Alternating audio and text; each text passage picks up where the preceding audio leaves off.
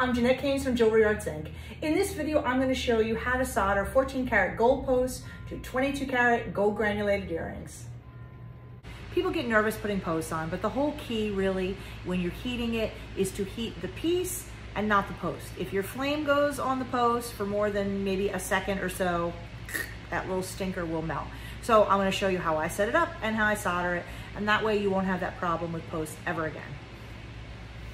So with an earring like these, basically I'm going to guesstimate where I want the post. I want them to hang down, so the post is going to go basically behind the stone. Normally I just lay them both out and take a Sharpie and put a little dot there, and then look at it and whatever until I go like, yes, that's the spot for it. Normally I don't want it so high, it doesn't hang down too low. I don't want it so low so that it sits on the ear too high. So basically I'm going to use my powers of guesstimation.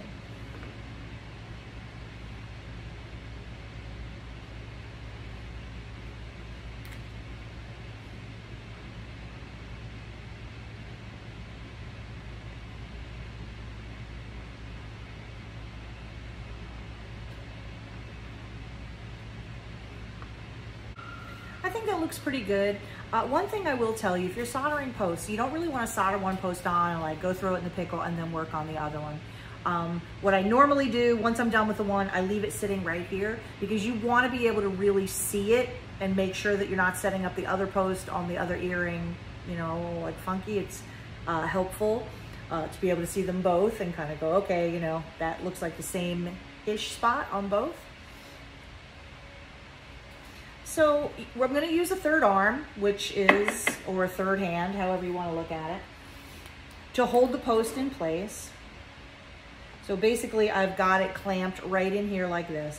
And I find it much easier to get it as straight as possible in the third arm, check from the side, make sure it's not leaning, whatever, before I pick it up and put it on the piece. Because I feel like once you put it up on there and then it's moving and then you put flux on there and I don't know, it becomes very aggravating.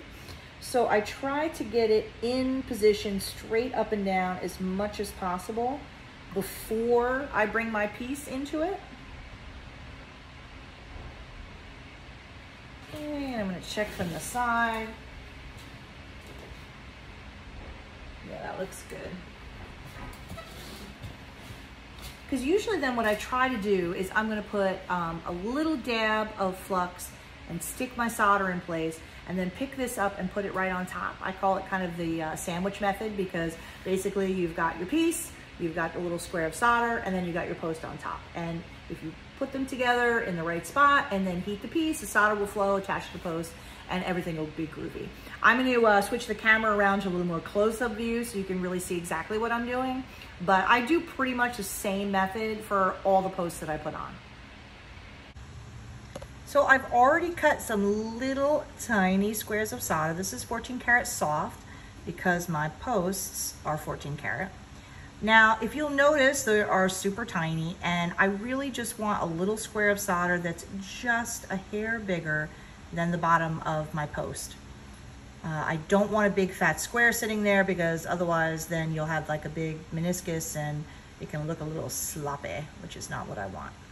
So I'll show you after it's all set up. So I'm going to put a very tiny little dab of paste flux right on my little dot right here. I'm going to pick up the piece of solder and place it. And then I'm going to put my post right on top.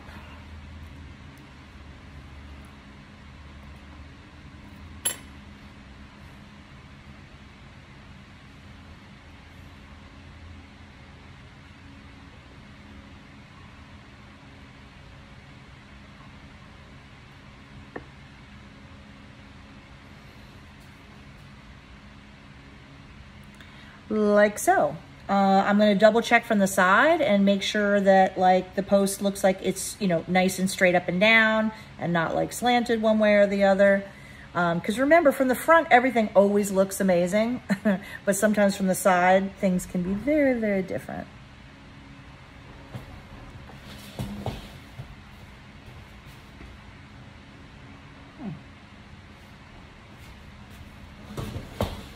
Looks pretty straight.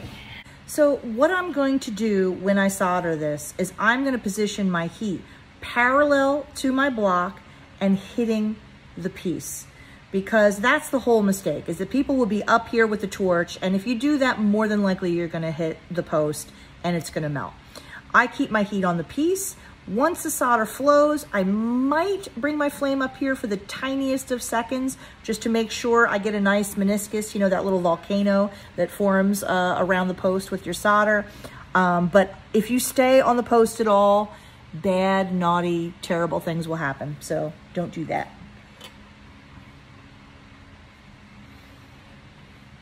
And normally, since I'm using a 14 karat post, I'm using 14 karat solder. So I probably will switch over to either a 00 or a 0. I don't really need an enormous flame for this.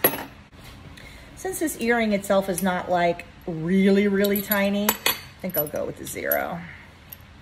And normally what I do also is while I'm heating, I'm going to just rest my finger on here. It's not that I'm going to be like pushing down a lot, but when you set it up, sometimes it can be hard to tell if it's making like really good contact or if maybe there's just like the tiniest bit of air in between. So usually I just rest my finger on here to make sure the post is making good contact. Okay.